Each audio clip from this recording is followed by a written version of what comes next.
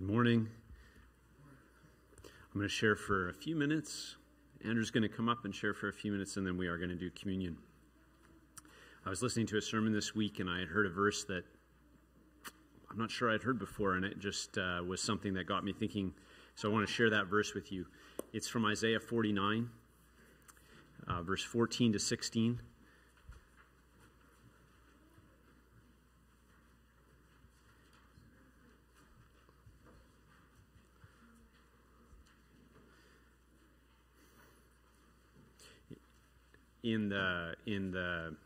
I was listening to a sermon, and the individual was talking about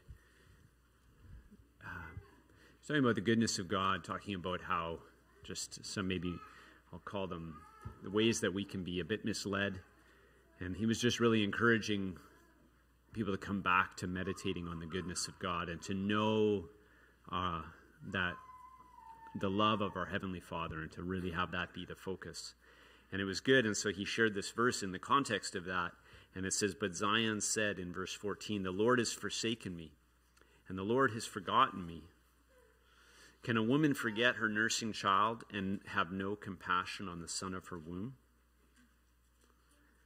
And that part struck me because of the stage of life that we're in. And I've seen this even recently, where Theo will just be having a tough time. And when a child is screaming or crying a lot, it can, stretch one a little bit. And I may be hitting the end of my kind of line with all this, and then insert the mother. And the mother comes in with just like,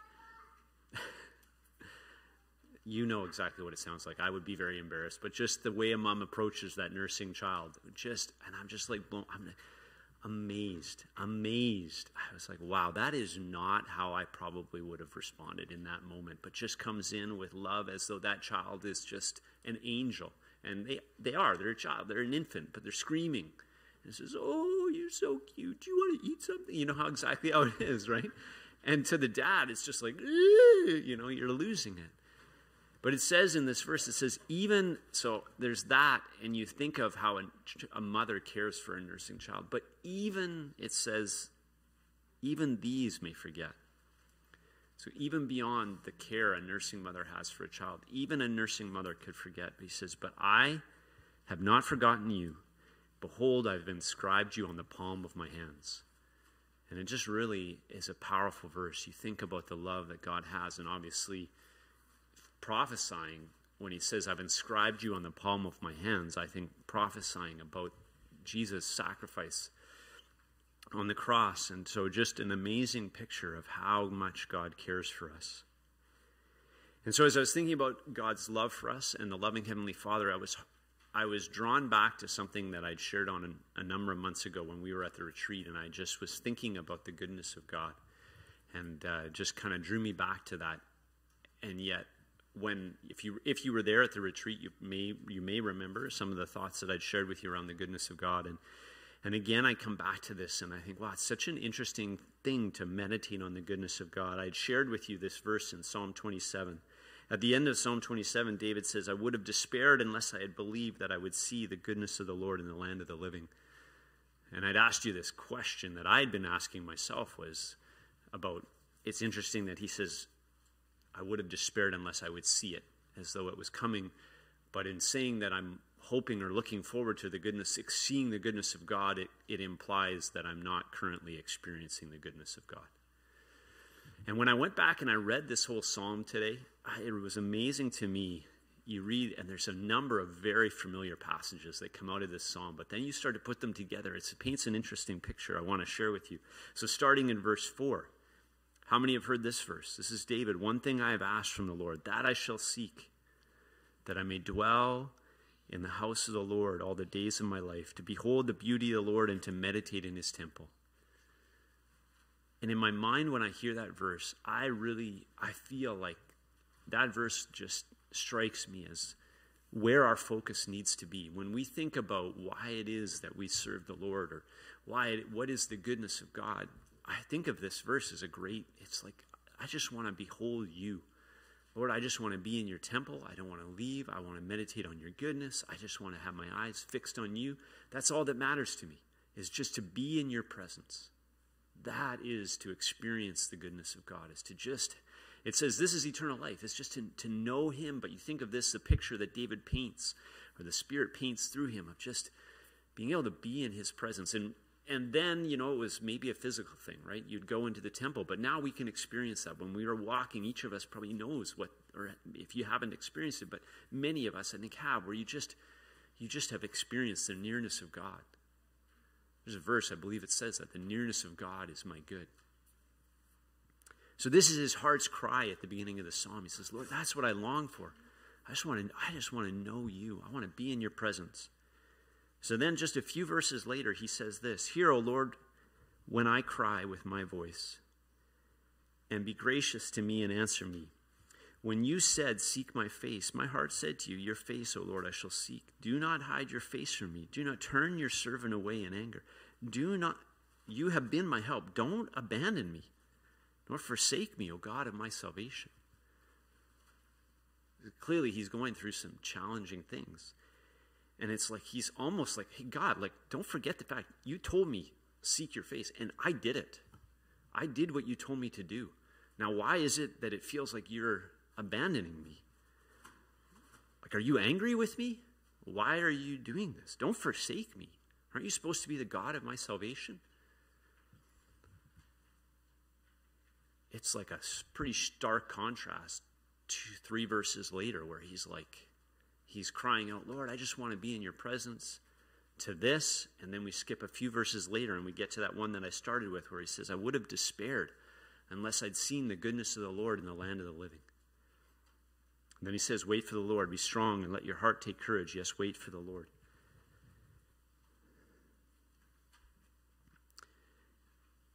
It's amazing to me, but I'd ask you this question. Are these things totally disconnected? Is there any chance that what he experienced in the second, so think of this as 3 sections of this psalm. The first, the heart cry, Lord, I just want to be in your presence. The second, where he's like, Lord, what's up? Have you forsaken me? I've done what you told me to do. And yet now, what, are you angry with me? It's like, what is going on?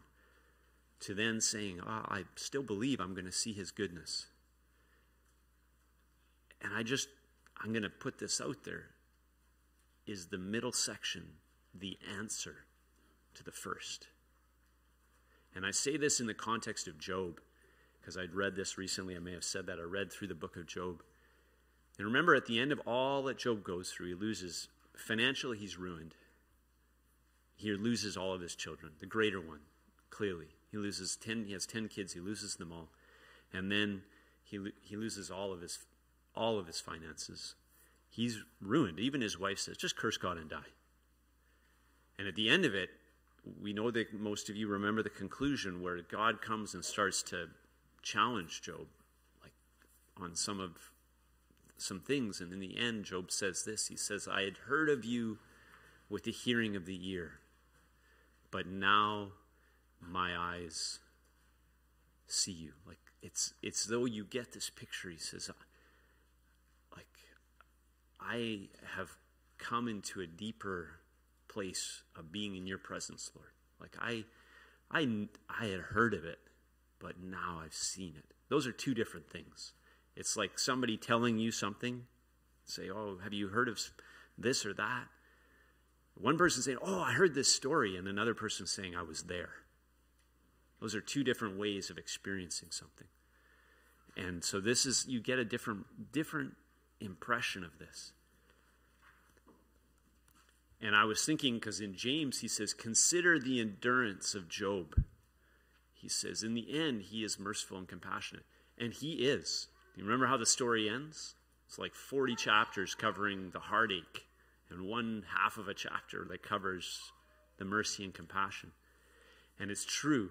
God is merciful and compassionate. Incredibly merciful and compassionate.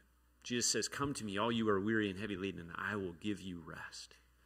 This is his heart. This is why he came. He came for the brokenhearted. He came for the sinner, obviously. Behold, he came to save sinners. I talked about that a few weeks ago. He came for those who are hurting.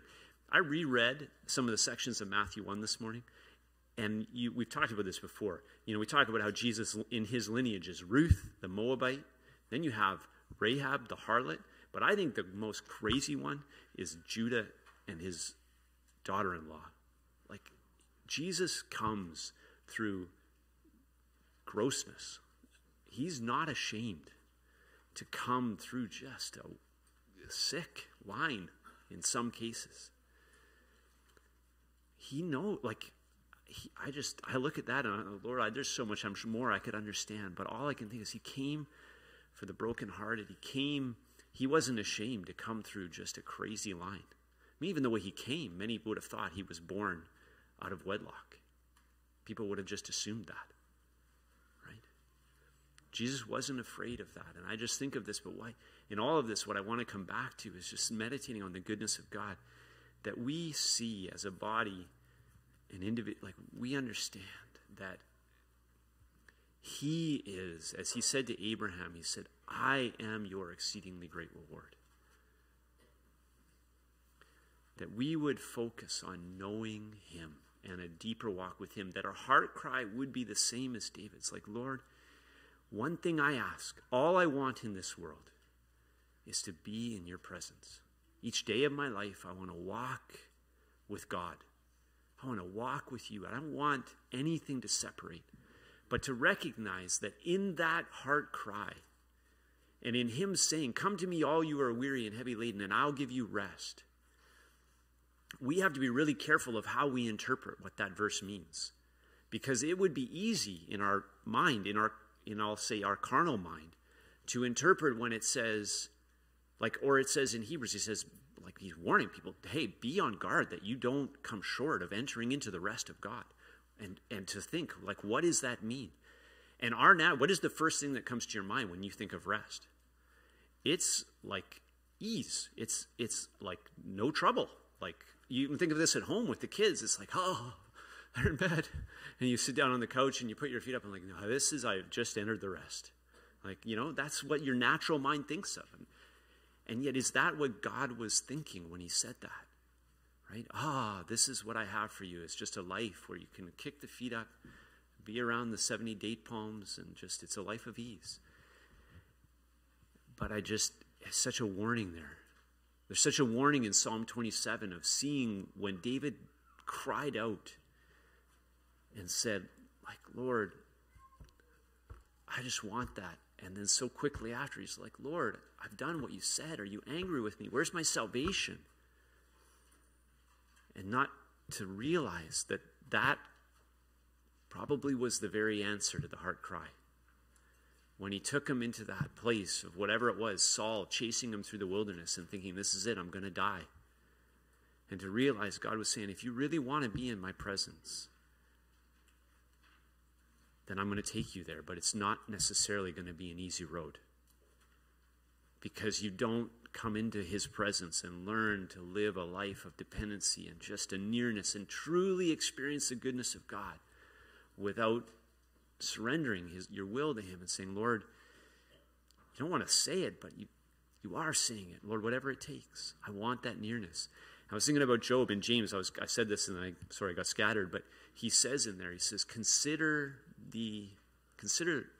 this story.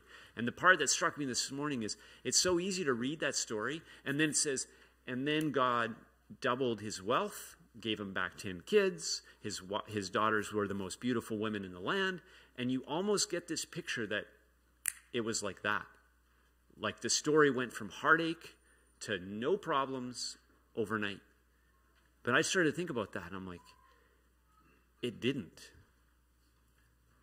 Unless the gestation period for a baby was like 9 days and not 9 months. And it took, you think of these children growing to an age where you would have seen it. There's a father that would have experienced heartache for years of thinking of the loss of his children. And he probably would have said, I could care less about the money. But now all of a sudden all these cattle came back to him and he had all the herds. But there's a father that went through years of heartache. But in the end, if you'd asked Job and said, Job, tell me about it. 140 years later, tell me about it. I I believe strongly that he would have said, I came to know the nearness of God like I never, ever, ever would have without that heartache.